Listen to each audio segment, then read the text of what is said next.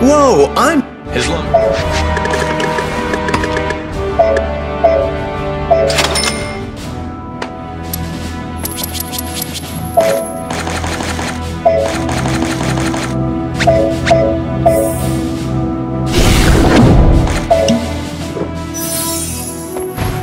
His lung.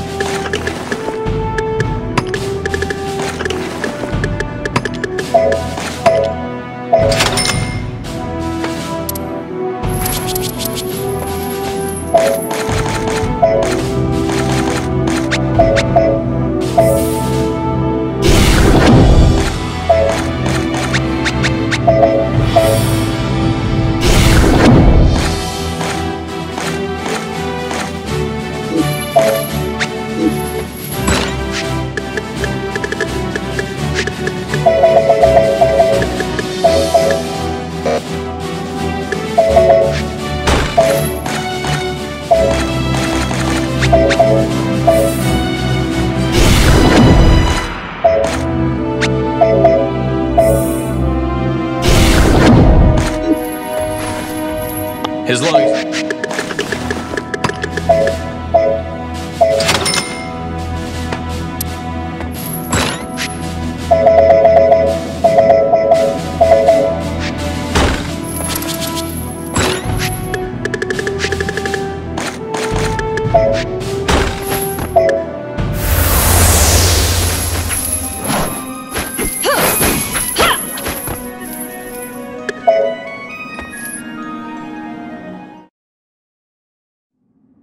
This disturbance, is this your doing, Ingway?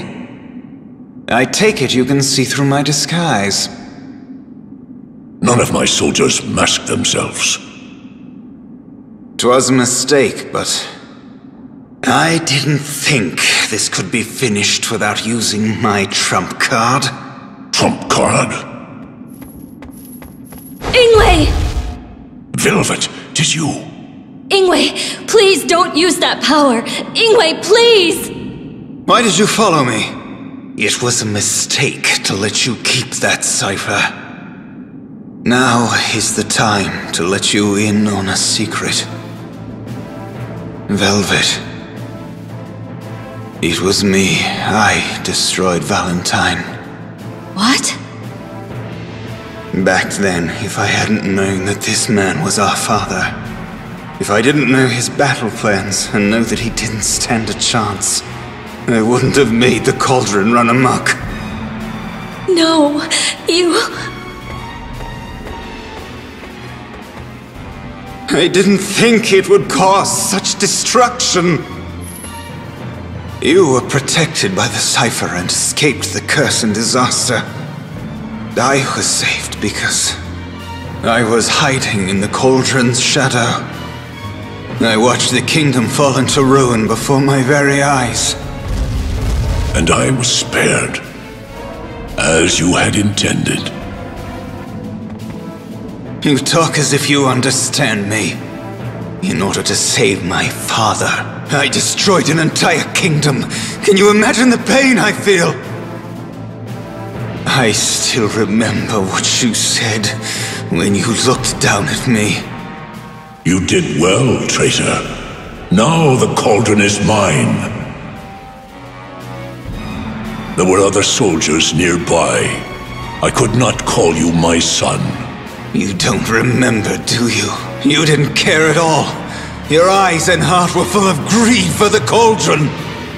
No. Is that why you gave the ring to Leifthrasir? I'd rather the fairies have it than give it to you. That must hurt the Aesir. You... I will pay for my sins with my life. I shall be cursed, and I will die. If I am the only one who is to suffer my mother's curse, then so be it. Stop it, Ingway! But I will take you and the cauldron to my grave with me. Try using your magic. If you think you can surpass the power of Darkova,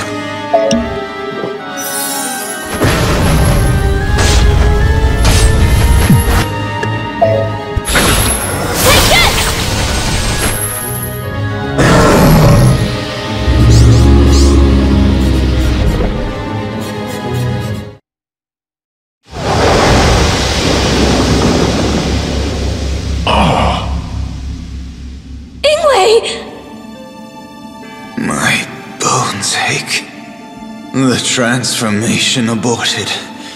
I couldn't finish the spell. Don't interfere, Velvet. Mother wished for my death. No! Listen to me, Ingway. Don't worry about me. Go, escape, now! Back then, we were scared. Scared that our grandfather would kill us. So we swore in front of him. Swore that we didn't love our mother when she was standing right there. She was crying then. But she didn't cry from the pain. She was happy that we chose the path of life instead of death at his hands. She knew that she could not escape death. If we sided with her, we would have been killed also. That's not true. We had forsaken her. We didn't lift a finger to save her. That's why she cursed us before she died. Grandfather was hiding this. It's the second part of the memo she wrote to us.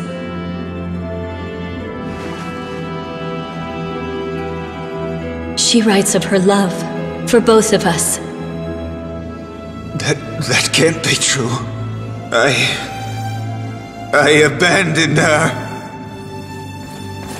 You're safe, Your Majesty. There they are! Kill them before they do more harm!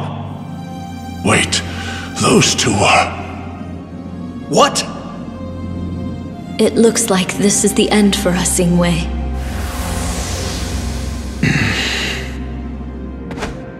Over here! Hurry!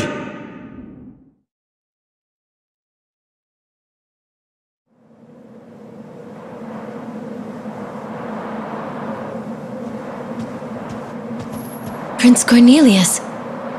You must be wondering about Ingway. He left his bed, and we haven't found him. But I'm certain he will appear again.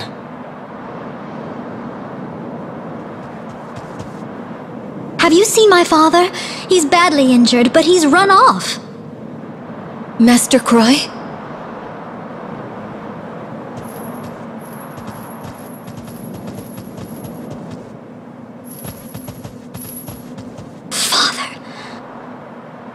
Oh, Princess Velvet.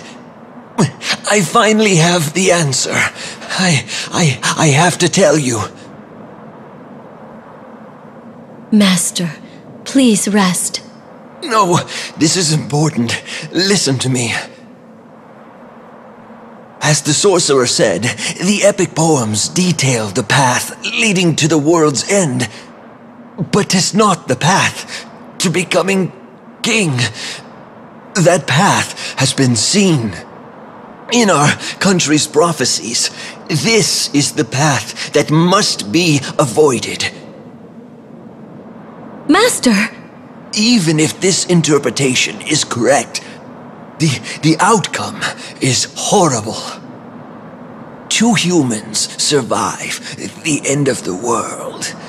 Princess Velvet, only 2 will be spared. Father! Master Croy.